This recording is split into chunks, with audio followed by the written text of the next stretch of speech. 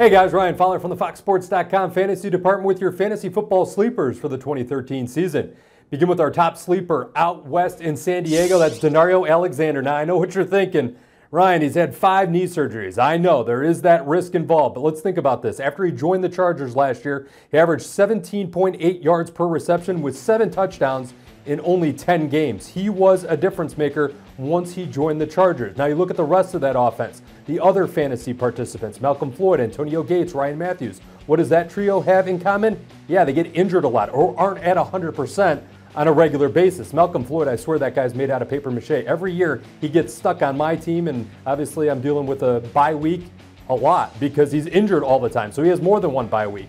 But you look at Alexander, 6'5", big body. The knee surgery is the only risk. I like Denario Alexander as a sleeper at wide receiver. To running back, Chris Ivory. Sean Green moves to Tennessee from the New York Jets. Ivory moves up to the New York Jets. Obviously not the ideal situation. The Jets offense is a little bit of a mess, but Ivory is likely the first string.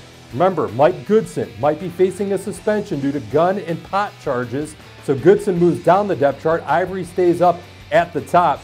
Now, granted, Ivory has dealt with his fair share of injuries too, a variety of leg injuries, knee, hamstring, and he's missed some time. But when he is on the field, he is productive, and I think he's one of the top backups that everybody has wanted to see get a regular shot in the starting role, and that's what New York presents, a regular playing time opportunity. He averaged over 5 yards per carry in his career.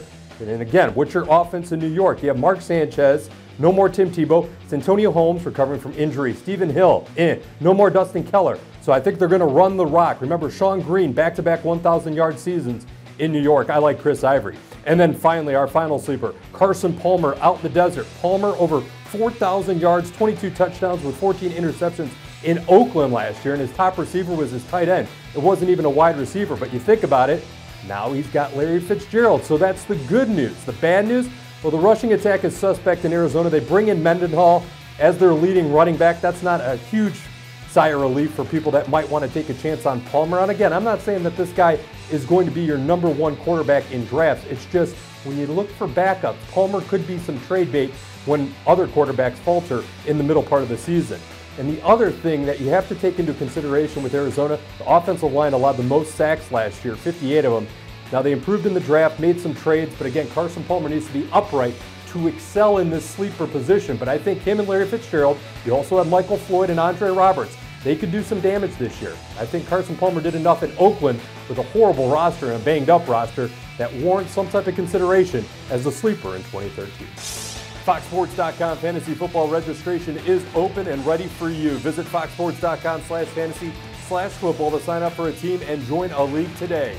Until next time, I'm Ryan Fowler for FoxSports.com.